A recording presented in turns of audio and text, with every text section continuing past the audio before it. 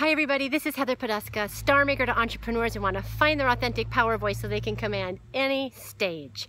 I want to ask you something. Are you going for your big dreams? Are you taking steps every day to get closer to the big vision that you have for your life? Or do you think maybe big dreams are meant for somebody else? That only those really great things happen to younger, smarter, prettier people than you?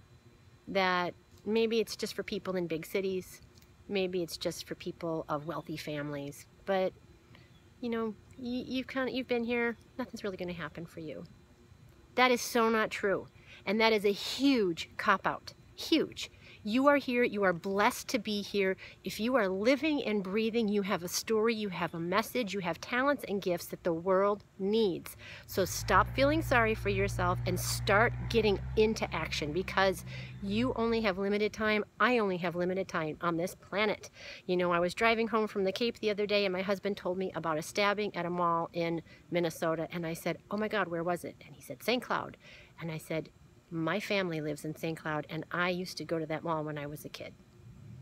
And luckily my family was fine, but not everybody was. And not everybody was fine in the marathon bombings in Boston or New York or Orlando or Paris or wherever. And it doesn't have to be a terrorist attack that takes you out, but we're all only here for a short time.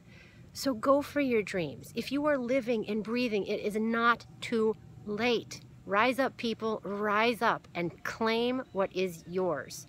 Okay, I hope you found this inspirational today. And if you know somebody who could benefit from this message, please share it on out. Until next time, here's to hitting all your high notes. Take care. Bye-bye.